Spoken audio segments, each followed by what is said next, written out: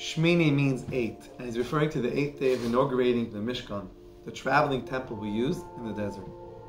At first glance, the beginning of our Parsha seems to better belong to the end of last week's Parsha, which discusses the first 7 days of inauguration. Says the Rebbe, by breaking to begin a new Parsha, mid-story, the Torah is telling us that while superficially a mere continuation of the days that preceded it, it's actually totally different. Thus, Shemini opens a completely new chapter, a new Parsha. You see, 7 represents nature. That's why the week is made up of 7 days, because Hashem created the world in a set of 7 days, and all life cycle events are therefore connected to the number 7. We go around 7 times under the Chupah, Sheva Brachot, Shiva, etc. By contrast, 8 represents above nature, the infinite, which has no meaningful connection to nature, anything finite.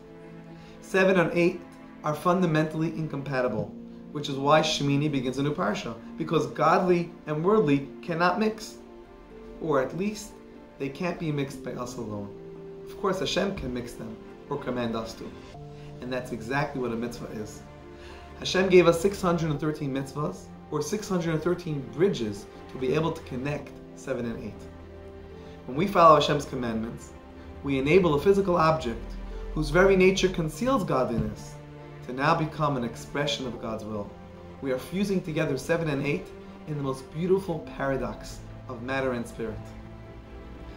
This is also what's so special about the 8th day of Pesach, which represents the time when the entire world will be infused with godliness, when even swords will turn into plowshares, and all negative will be used for positive.